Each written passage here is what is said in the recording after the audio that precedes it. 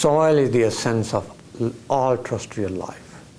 And if the soil functions are somehow undermined by land degradation, by extractive farming practices, by making quick gains rather than the long-term sustainable use, the ecosystem services that soils provide cannot be maintained.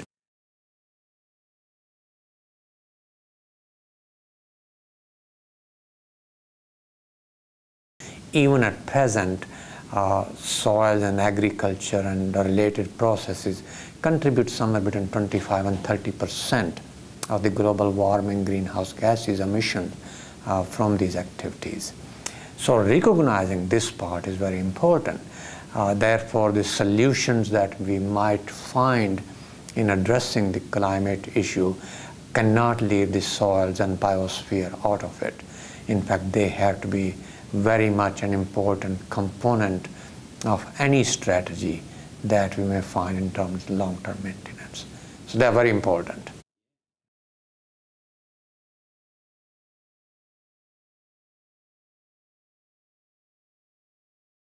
Because soils have lost carbon from them, most soils are about 50 to 70% depleted of their carbon pool.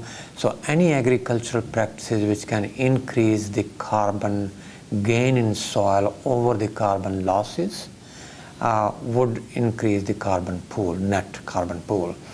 And the losses happen due to erosion, decomposition and leaching. And the gains happen due to crop residue, the root biomass, the compost manure that we can put in. The idea is that the gains must exceed the losses.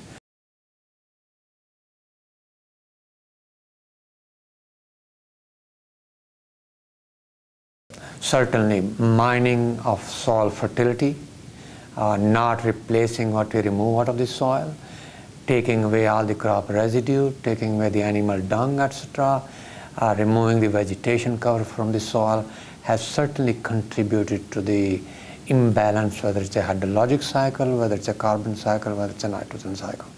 So good land use and proper management which maintain an ecological balance are very important to harmonious biosphere, atmosphere, hydrosphere working together to provide the ecosystem services that the earth can provide us. When we disturb that balance, we get problems, such as floods, such as extreme events.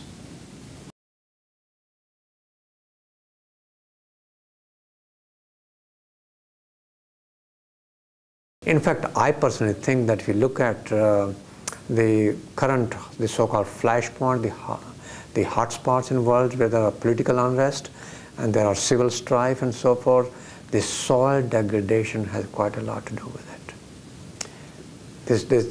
Whether you take the case, wherever the problems are, the soil is an important component of that poor equation of civil strife and unrest and political instability. So if we really want to maintain a harmonious societal lifestyle, the soil quality is very basic to it. We cannot ignore it.